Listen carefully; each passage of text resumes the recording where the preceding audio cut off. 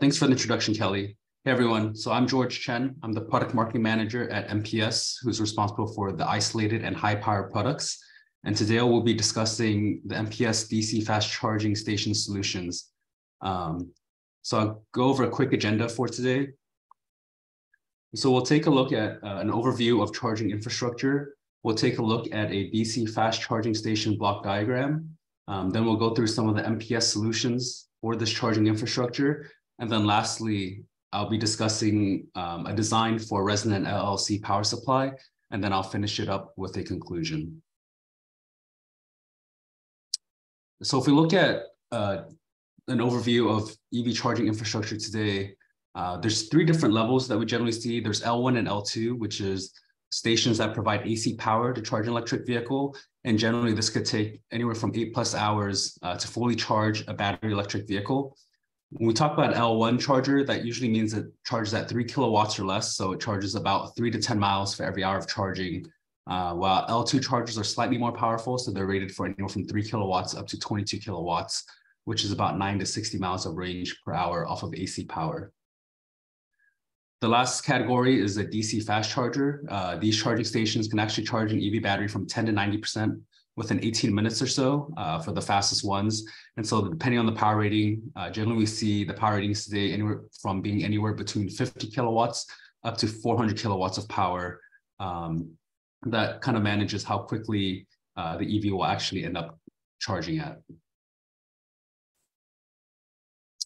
So here's an overview of all the plugs that we see used globally. In the China market, they use the IGBT standard, while CCS1 and CCS2 are fairly popular in Europe and North America, as well as South Korea for DC fast charging. If we look at CCS1 or CCS2, they actually have a very similar plug for the AC charging, with the Menakes plug being used for the AC charging in Europe, and then the J1772 plug being used in North America, South Korea, and Japan. So in order to achieve the CCS1 or CCS2 DC fast charging speeds, based off of the AC plugs, you basically just have two large wires added for power delivery. And then for fast charging in Japan, CHAdeMO is the most common standard. Tesla does tend to have its own connector for both AC and DC charging in all markets except for Europe. And in Europe in particular, Tesla uses the CCS2 plug for DC fast charging.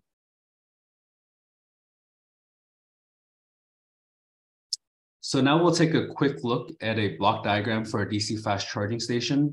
So this block diagram shows the conversion from a 3-phase AC voltage into a 250 volt or 800 volt DC voltage that's used to charge an electric vehicle. So a DC fast charging station actually typically contains several of these subunits. So each of these subunits might be anywhere from 30 kilowatts up to about 75 kilowatts of power. And then you would basically just parallel these subunits together to achieve 250 kilowatts or even 350 kilowatts, for example. Generally, these DC fast charging stations are generally comprised of two conversion stages. So the first stage we have is a power factor correction stage, and that helps convert the AC voltage from the power grid into an intermediate DC voltage bus, somewhere between 800 volts up to 1300 volts. A 3-phase, 3-level rectifier or inverter topology is pretty common for this PFC stage. And then this particular topology actually refers to a 3-level converter that can interface with a 3-phase power grid. The next stage we have is a DC-DC stage, where an isolated DC-DC converts the intermediate DC voltage to the target voltage that's specified by the battery being charged. And so for most EVs today, that's typically around either 400 volts or even 800 volts. Here we usually use an LLC and a phase shift full bridge converter for the DC-DC stage. So if you look at some of the products that are offered by MPS, we have products such as isolated gate drivers, gate driver power supplies, isolated power modules with integrated transformers, and then current sensors for these DC fast charging stations. And some of the biggest challenges we see today are really maximizing power density and reducing cost and reducing size for these designs.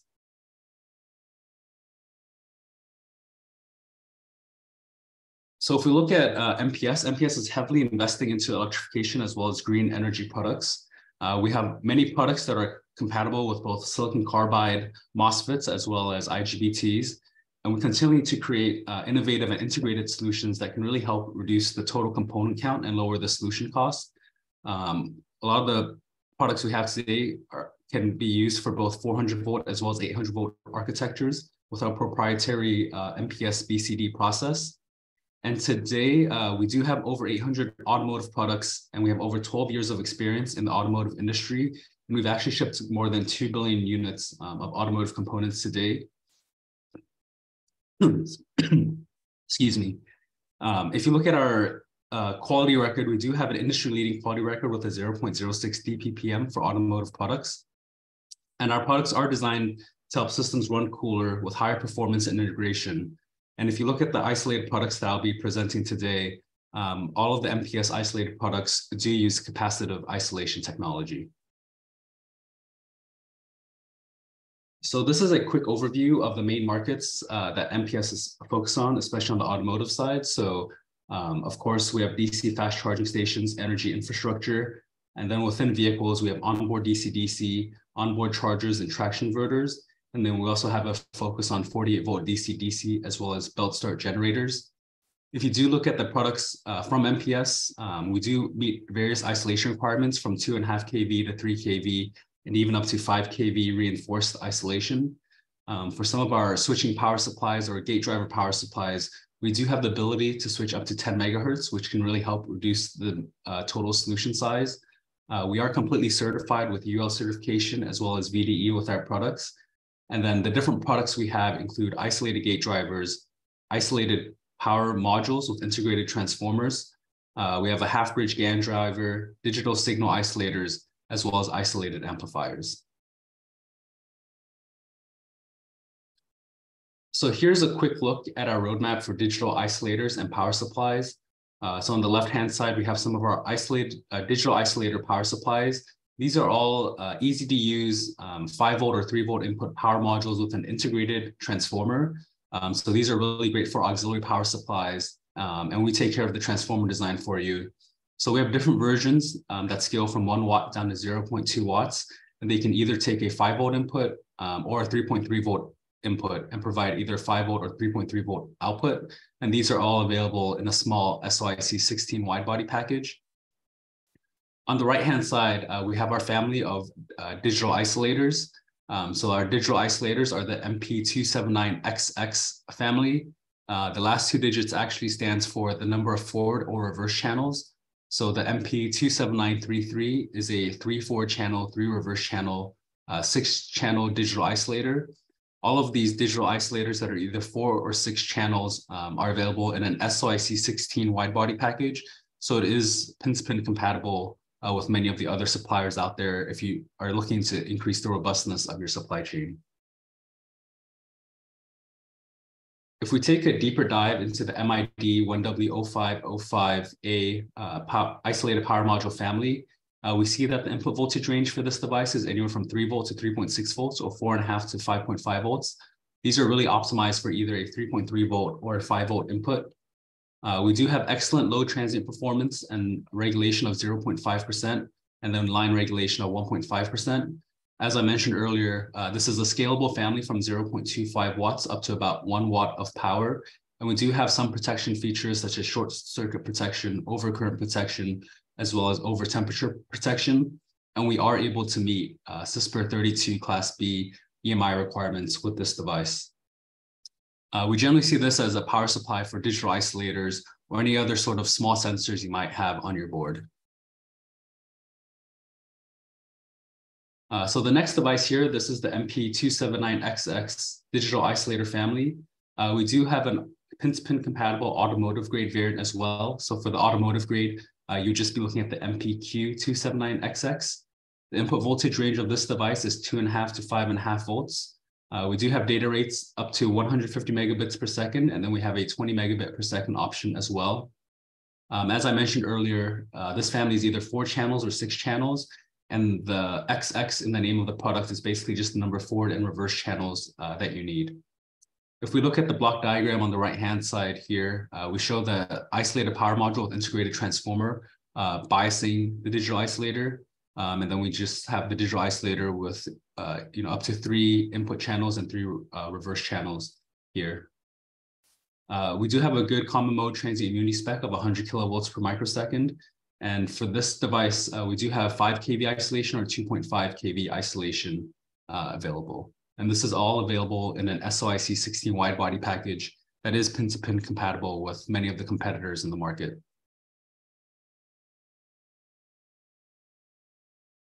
So next, we'll take a quick look at our roadmap for isolated gate drivers and then the gate driver power supplies.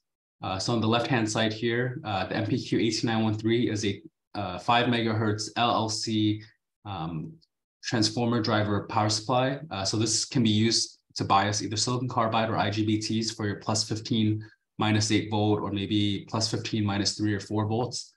On the right-hand side, we do have 2 power modules that are based off this MPQ18913. So the MID 1W2424 is a 1 watt or 2 watt power module. This device has a 1-to-1 turns ratio transformer. So if you provide 24 volts on the input, we can provide 24 volts on the output. And again, this power module does have an integrated transformer, and this is available in an SOIC 16 wide body package. Below that, we have the MID 6W2424. So that's either a 3 watt or a 6 watt power module. We can achieve up to 5 kV isolation with this module. And again, we have versions that are 1-to-1 turns ratio transformer, 1 to 1.6, and then 1 to 1.2. The way we actually name these power modules is for the power modules with integrated transformers, you're looking for an MID part number on the front end. The next 2 digits, the 1W or 6W, talks about the power level. So 1W is 1 watt, 6W is 6 watts. The 3 watt version is the MID 3W.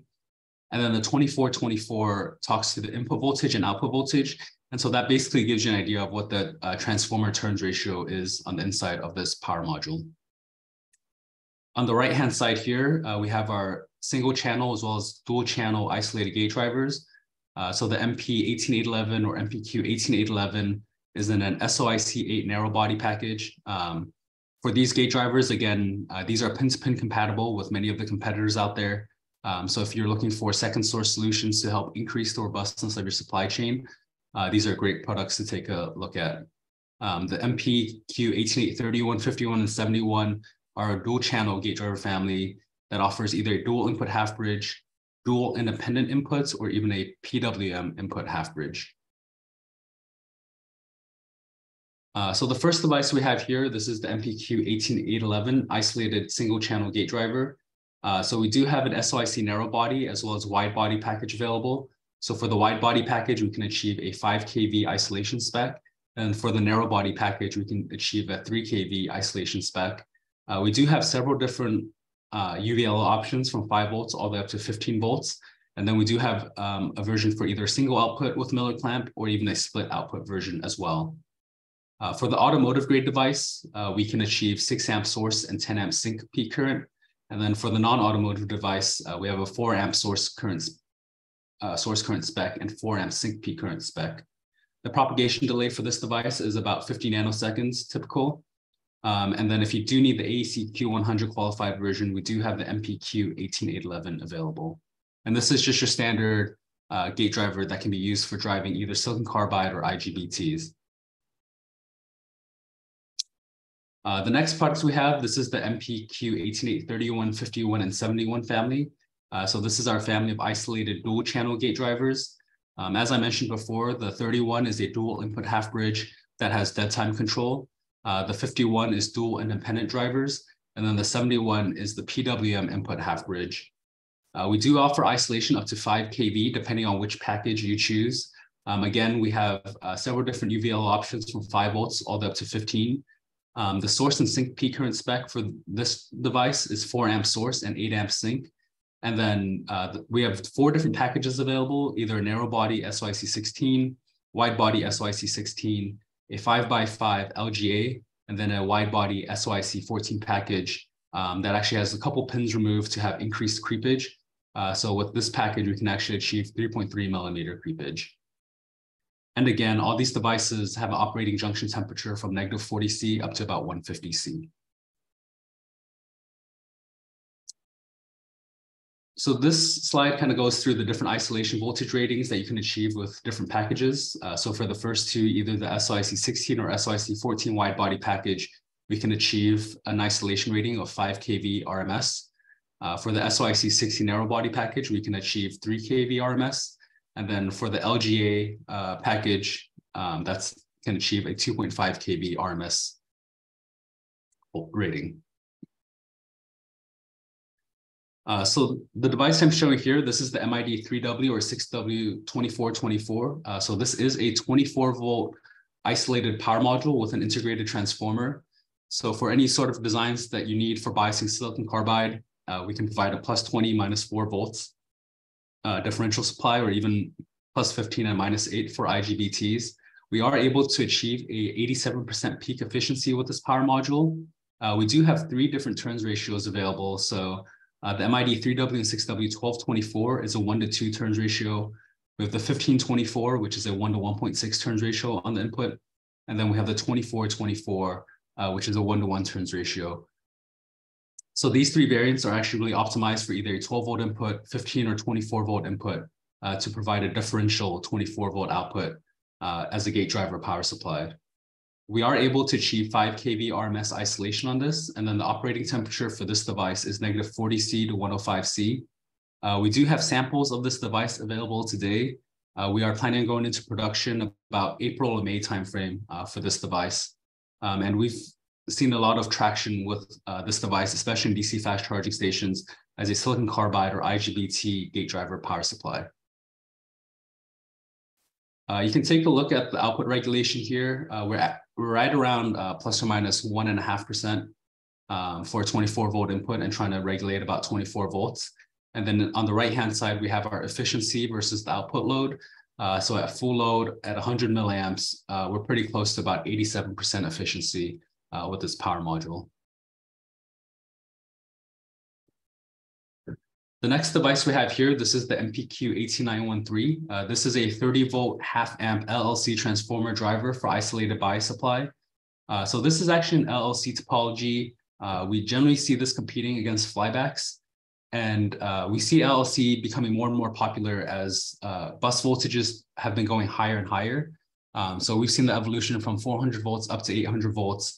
And in order to really minimize the interwinding capacitance, an LLC solution is a great way to do that. So we do have 2 different versions of this IC. The 18913 can go up to 5 megahertz switching frequency. We also have the 18914, which can go up to 10 megahertz switching frequency. This device does have automatic resonant frequency detection. So on startup of your circuit, this device can automatically detect the resonant frequency to make sure that you're operating with 0 voltage switching. And then we do have optional spread spectrum in this device for EMI reduction as well. We have a number of protection features, including overcurrent, short circuit, over voltage, and over temperature protection. And we do have a fault reporting pin, this FLT pin, in case there is any sort of error condition. Generally, this device can support up to about 6 watts of power total. And this is available in a tiny QFN10 2x2.5 millimeter package. We generally tend to see this in either as an IGBT or silicon carbide gate driver bias. This can be popular for DC fast charging stations, and then in the vehicle for EV traction inverters and onboard chargers as well. So here's a quick look at the evaluation board that we have for the MPQ 18913. The evaluation board that we're showing here actually has a planar transformer. So you can see that some of the windings are directly on the PCB to help decrease the total solution size. We do have another EVB that has a traditional bobbin transformer as well, if you aren't so familiar with using planar transformers. And then on the right-hand side, we have our load current versus efficiency. So operating with a 24-volt input to 24-volt output at 1.33 megahertz, we're able to achieve a peak efficiency right around 85%, and then about 87.5% for peak efficiency of this device. Another power module we have available is the MID 1W2424. So this device is actually optimized for up to about 1.5 watts of power. We have an input voltage range of 5 to 30 volts with transients up to 50 volts. Again, we'll have versions for either 3 kV RMS or 5 kV RMS isolation. This does come with just a 1:1 turns ratio transformer, and we're estimating about 60% efficiency at full load with this device. As you can see, because of this LLC topology, we actually have a very, very low isolation capacitance of only 8 picofarads. And the main difference between this power module versus the 3 watt and 6 watt is this 1 watt module can actually be AEC-Q 100 qualified. And so it does have a wider temperature operating range from -40°C up to 125°C. And this is in a very small SYC 16 wide body package. So if you're really space constrained in the Z dimension, this is a great device to look at. The total height of this SYC 16 wide body package is about 2.65 millimeters. You can imagine if you use a flyback or even a discrete solution, generally the transformer can be as tall as 8 or 9 millimeters. So the 2.65 millimeter height of this MID1W2424 is one of the great features that we have. And again, these power supplies are all really optimized for as an IGBT or silicon carbide gate drivers bias with +15 -4 volts or +15 -8 volts. DC fast charging stations can also use solutions like this, as well as traction inverters and onboard chargers. So next, we'll take a deeper look at these isolated bias supplies and why you might be interested in these LLC topologies versus a flyback. So first, we have a PCB footprint analysis of an isolated bias supply. So on the left-hand side, we're using the discrete solution, the MPQ18913, which is our 5 megahertz LLC bias supply. Due to the high switching frequency, we can achieve a much smaller transformer size. So here, the transformer is 6x11 versus a 9x10 for a flyback that might be operating at 400 kilohertz or so. And so in terms of total solution size, we're able to come about 40% smaller compared to a flyback. And then if you look at the number of external components as well, for this LLC, we only require 21 versus 26 for a competitor flyback solution. So we have about 20% less external components as well. One great thing about reducing solution size is it does result in lower solution cost as well. So if we look at a BOM cost, so bill of material cost analysis with all the external components of an LLC resonant topology versus a PSR, a primary side regulated flyback, for example, for the high voltage caps, the 18913 would be slightly higher. We need about 12 microfarads versus approximately 5 microfarads for a PSR flyback. However, we need much less low voltage caps, so we only need about 2 microfarads versus close to 64 microfarads for a PSR flyback. We don't need any sort of Zener diodes or switching diodes that you might need with a flyback. And then due to the higher switching frequency, we can achieve a much cheaper transformer cost as well with a smaller transformer. And so in total, our BOM cost is almost 50% lower compared to a PSR flyback. So the BOM cost here is the cost for all the external components, excluding the cost of the IC itself. And then the cost of this LLC resonant IC, the MPQ18913, is actually very similar to how much a flyback converter IC would cost. And then here on the bottom, you can see our cost assumptions. So for low voltage caps, we're assuming about 5 cents for 10 microfarads. Whereas for high voltage caps, we're assuming 10 cents for 10 microfarads. We've also done a solution size comparison of our MPQ18913, which is our discrete LLC supply, versus the MID1W2424, which is the isolated power module with integrated transformer. So if you look at the total area in the X and Y dimension, actually the discrete solution is slightly smaller at 120 millimeters squared versus 150 millimeters squared. For the MID1W2424 power module. The biggest difference that you will see is in the max height of the total solution. So with the discrete component and an external transformer, that transformer might be 9 millimeters tall, whereas for the MID1W2424, because it's all integrated in an SOIC 16 wide body package, that height is only 2.65 millimeters. So if you have very tight restrictions in the Z dimension, you should definitely take a look at the MID1W2424 solution from MPS. So if we take a look at the overall comparison of this LLC resonant topology versus a flyback, so obviously with an LLC, you can go up to 10 megahertz with our solution, whereas for a flyback, you're left at 400 kilohertz or less. The transformer size for an LLC is 13 microhenry due to the higher switching frequency, whereas it's around 30 microhenry for a flyback topology. In an LLC, the leakage inductance is actually used as part of the resonant tank, which is a benefit. And then in a PSR flyback, leakage inductance actually causes extra voltage spikes and extra losses. The real big advantage is as you go up to 800 volt backplanes, we are able to achieve a much higher isolation voltage. So we can achieve up to 5 kV while really minimizing the amount of interwinding capacitance that's required. So for an LLC topology, we can achieve 5 kV while keeping the isolation capacitance at 6 picofarads. For PSR flyback, anything above 2.5 kV isolation becomes a little tougher to manage. And then the isolation capacitance on a flyback might be 13 picofarads, as high as even 40 picofarads in some cases, which can cause extra voltage spikes. An LLC is a soft switching topology, so you do get much better EMI performance, and I'll have a few more slides on that later on, compared to a flyback, which is hard switching, and you get a little bit of overshoot on the switch node. On the package size, we are smaller with this LLC in a 2 by 2.5 millimeter package, whereas a PSR flyback is generally around 4 by 4 millimeters. And then, as I mentioned earlier, we are able to achieve about a 40% smaller total solution size and 50% smaller solution cost. So next, we'll talk about designing an LLC, gate driver power supply, and the ins and outs of that. So if we look at isolated gate drivers, they are a key part of power converters, and they help by activating switches to help drive the power conversion. So these gate drivers generally take a control signal from the primary or low voltage side, and then it turns on and off a power switch on the secondary side or high voltage side by either sourcing or sinking current to the gate of those power switches. And so this really helps to provide an isolation barrier between both the high voltage side and the low voltage sides of a design. So one thing we do notice here is that for these gate drivers, we do need an isolated power source on the secondary side, which is illustrated by the VDD on this diagram. And so here, circled in red, we have our isolated power supply. It takes the input voltage from the primary side and actually generates the isolated output voltage on the secondary side.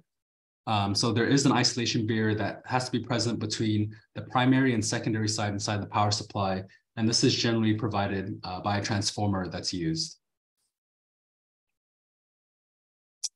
So in the EV industry today, we are seeing some interesting trends that put the requirements on the more requirements on the transformer design for these isolated power supplies. So the battery voltage and the DC bus voltage has been gradually transforming from 400 volts up to 800 volts. And I've even seen some designs where we're using 1000 or 1200 volts for the battery voltage. And so in order to really facilitate higher power density traction drives and to boost up the overall drivetrain efficiency, that's why they're increasing this voltage. The one thing with the 800 volt DC bus is that you do need a transformer that can withstand a higher isolation voltage. Secondly, the industry is also gradually shifting from silicon IGBTs to silicon carbide MOSFETs in their converter designs. And this is really to help take advantage of high speed and low loss features of silicon carbide devices. The one thing is, as you switch faster, you get a higher DVDT operation. And so that drives a lot more current across the isolation barrier compared to IGBTs. And this noisy current can actually disturb the normal operation of either controllers or sensitive circuits on the low voltage side. And that's why we really need to minimize the amount of interwinding or isolation capacitance of the transformer as much as possible. So in the design example here below, if we have a 20 picofarad capacitor and assuming a slew rate of 100 volts per nanosecond, the common mode current that we'll get across the isolation boundary will be 1 amp. And so that can be very disruptive to MCUs, gate driver ICs, or even the gate driver power supply. So then the question comes, how can we deal with this new requirement for the transformers? So if you think about interwinding capacitance, you can compare that to a parallel plate capacitor. And since the insulation material and area of the coil offers less design freedom, the best way to reduce this capacitor is actually by separating the two windings, which increases the thickness of the insulation layer. And so as we can see from the equation on the top right here, this capacitance is inversely proportional to the distance between the two winding coils. And so we actually need to increase this distance to reduce the capacitance. And so when we increase the distance, it also increases the isolation distance, which helps increase the isolation voltage possible. There is a cost to increasing the isolation distance from the windings though. So when we increase the insulation thickness, this actually reduces the interwinding capacitance, but it worsens the magnetic coupling between the two sets of windings, which causes extra leakage inductance. And so you really have to figure out a way to deal with this unavoidably large leakage inductor as you increase the amount of isolation. So one of the most frequently used topologies we have for these applications is a flyback converter. So a flyback converter typically behaves similar to a buck boost, but you have a split inductor to enable isolation between the input and output. So in these converters, efficiency is actually very closely linked to how tightly the primary and secondary inductors are coupled. And so when you increase the leakage inductance, this loosens the coupling. So then the amount of energy which is transferred across the inductor will decrease. And this will cause a large loss in efficiency. And so typically the design trade-offs we're making are to select larger and more expensive components that can accommodate this voltage spike, which is created by the leakage inductor's resonance. And so for this reason, the flyback converter aren't exactly the most ideal solution for high power designs. So just to illustrate a little bit more on how a flyback converter operates, when the switch turns on, the current will flow through the switch as well as the leakage inductance. And when the switch is turned off, some power will be stored and the magnetizing inductance will be transferred to the secondary side and hence to the output. The energy stored in the leakage inductance has to find a way to flow somewhere, and that will cause resonance between the leakage inductance and the output capacitance of the switch. And so this results in high voltage spikes across the switch. And so that's really what's causing these switch node voltage spikes that keep increasing. And the larger the voltage spikes we have here, we get more complicated snubber design, and we generate losses and noises, which limit the max operating frequency. And so the larger the leakage we have, the worse the performance of the flyback.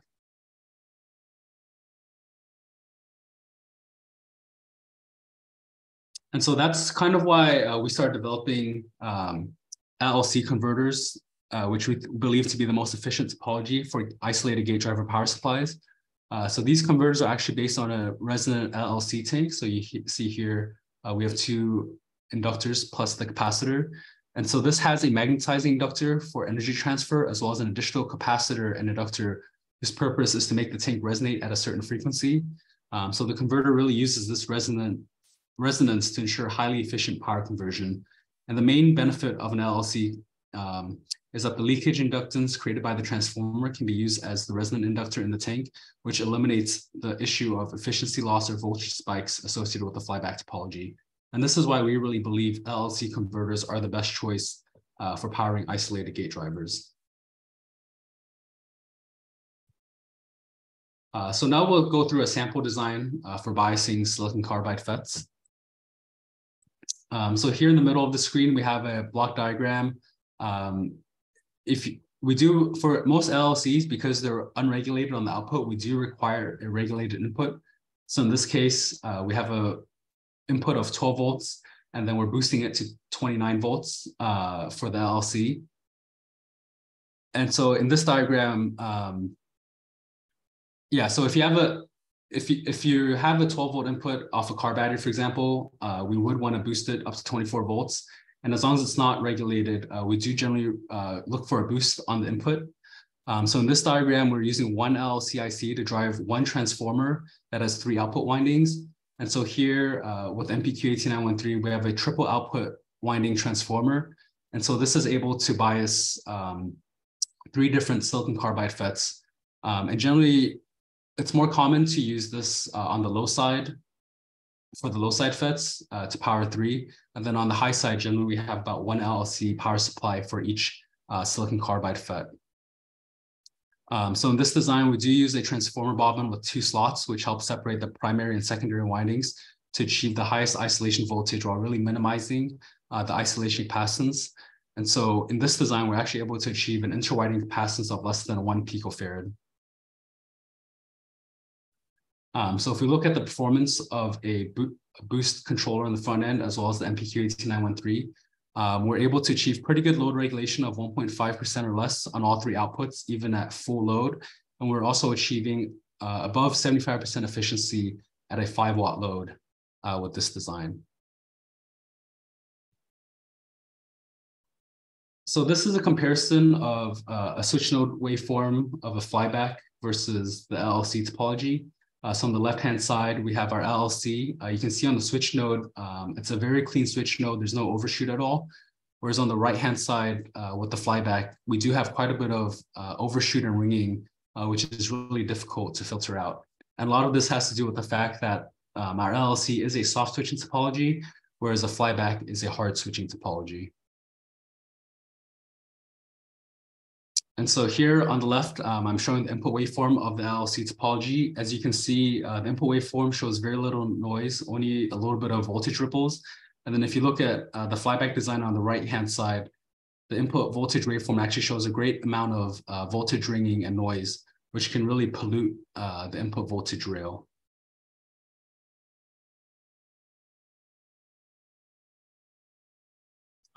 So thanks for taking the time to learn about how a resonant LLC transformer driver functions and taking a look at a design example to be able to achieve 5 kV isolation while biasing 3 different silicon carbide FETs. MPS is heavily invested in the electrification market with innovative solutions for onboard chargers, traction inverters, as well as for DC fast charging stations, with different products including isolated gate drivers, digital isolators, isolated power modules with integrated transformers, especially ones that are based off an LLC topology as a gate driver power supply. We do believe that resonant LLC supplies are a great way for biasing either IGBTs or silicon carbide FETs to really help increase power density in next generation charging station designs over traditional flyback, with better performance as well as space and cost savings in the designs itself. So keep looking out for new products from MPS as we continue to invest in isolated and high power products that will continue to push electrification designs forward to achieve higher efficiency, higher power density, and smaller solution size. We are really excited by the possibilities in the electrification market as adoption of electric vehicles has been increasing at an exponential rate worldwide, driven by regulations to achieve carbon neutrality. So I'd like to thank you for joining this Charging Station Solutions webinar, and I look forward to future events together. Thanks for taking the time to watch and learn more about designing an LLC power supply. And I hope you all have a wonderful day. Thanks, George. Lots of good information today. Again, we will open it up now for questions that you might have. We do have a couple in, but for those of you who might not have been here at the very beginning, you can simply mouse over your Zoom webinar interface. There's a Q&A button. Pop that open and type in your questions. Our number one question is typically, is this presentation going to be available after the fact? And yes, we are recording this. You can always find our presentations at monolithicpower.com/webinars. But since all of you are registered, we will be sending an email within the next couple days, so you can review both the presentation and the video. So with that, we do have a couple questions. This one, George, was fairly early in the presentation. Can you explain auto resonant detection features of the MBQ 18913? Yeah, so for the MPQ 18913, on startup of your circuit, it will automatically detect what the resonant frequency is in the circuit, and then it sets that as the resonant frequency. So if you see here, we do have this detection pin on the IC, DET. And so basically on startup, it just looks for what the resonant frequency of the circuit is, and it uses that as the resonant frequency detection point. So on startup, every single time this IC starts, that's when the automatic resonant frequency detection kicks in. So it's not really able to monitor live if the resonant frequency changes, for example, but on startup is when it determines what the resonant frequency detection will be. Great, thanks, George. Next one was, what kinds of tests have been done to verify the 5K volt RMS isolation capability? Yeah, so for the isolation voltages, we do a high pot test. So we do temperature cycling. After 1,000 temperature cycles, we check again to see if we're still able to achieve a 5 kV isolation. And then if you look at a lot of our isolated gate drivers and other digital isolator products, we do have certifications from UL and VDE, and they have some pretty severe isolation tests as well to help verify the isolation capability of our devices. So yeah, we do have a lot of tests that we do, 1,000 hours, high temperature over lifetime, and then just testing to make sure that after the high temperature testing and all the cycles that the isolation barrier hasn't broken down, and that we're still able to meet that isolation specification.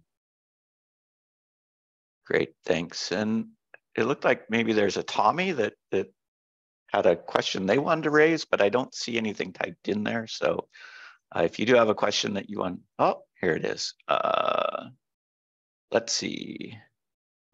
He says, I'm really interested in this LLC gate driver power supply. Most of the SiC manufacturer recommend a plus 18 to 3 volt for a gate driver. Can we tune it to meet this requirement? Yeah, so for the 18913, we do have an input voltage range from 5 volt to 30 volt up to 50 volts. So if you need to drive plus 18 minus 3 volts for silicon carbide, for example, it just depends on the input voltage you put on this device. And then depending on the design of the transformer, you can really optimize it for plus 18 minus 3, whatever voltage that you need. Typically, we see, you put a 24 volt input, and then we could get a plus 18 minus 3. And then you might need some LDOs on the output as well for that voltage drop. All right, thanks, George. Next up, is it possible to drive a resonant tank with split capacitors on the rails?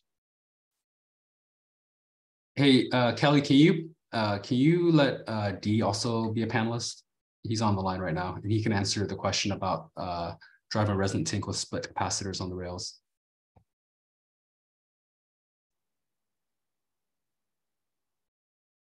All right, D, I think we've got you across. So if you want to take a crack at this one, D.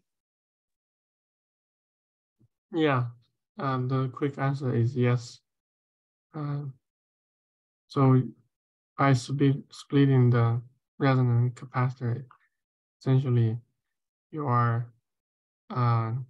having two capacitor, one from switch, one from the one is connecting to the ground, the other is connecting to the input rail, right? That's how we can split it. All right, thank you. All right, any final questions?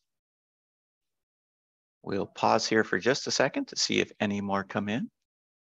One of the early questions was on the automatic resonant detection feature of the MPQ18913. I mentioned that on startup, we detect the resonant frequency of the circuit, and then that's basically what we use as the resonant frequency point. Is there anything else you wanted to add to that at all? Yeah, that's exactly what we do. Okay. Yeah, during startup, we generate step rising edge, right? Then we observe the tank oscillate by itself and capture what's the oscillating frequency. Then that frequency is the resonant frequency.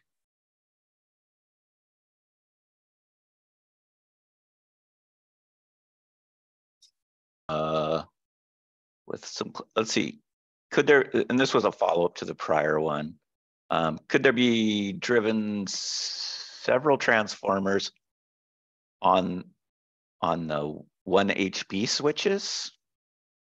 Hopefully you guys understand that one. Yeah, I think the question is, can it drive a transformer with multiple output windings, or can it drive multiple transformers?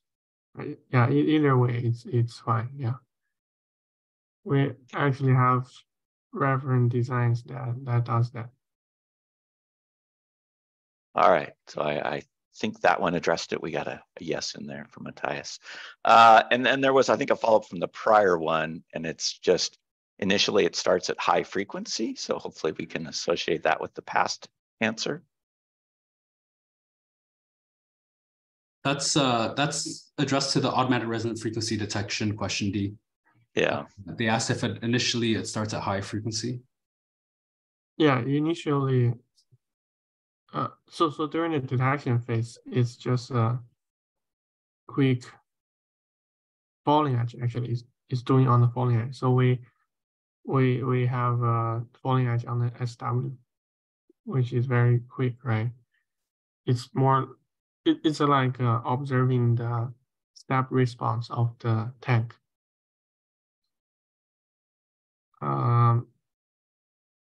Does that answer the question? So after we observe the oscillation frequency of the tank, then we know what's the resonant point.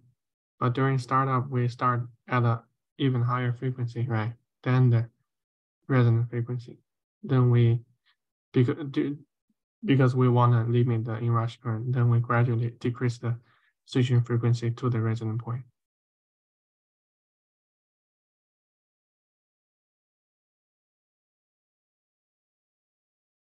Some noise in the background here. We are doing a little bit of construction in the area, but I am not seeing any other questions. We did thank you, got it on that last one. So I think we addressed that one pretty well. So with that, I think we are complete for today. Again, we thank you for attending and look forward to having you at future sessions.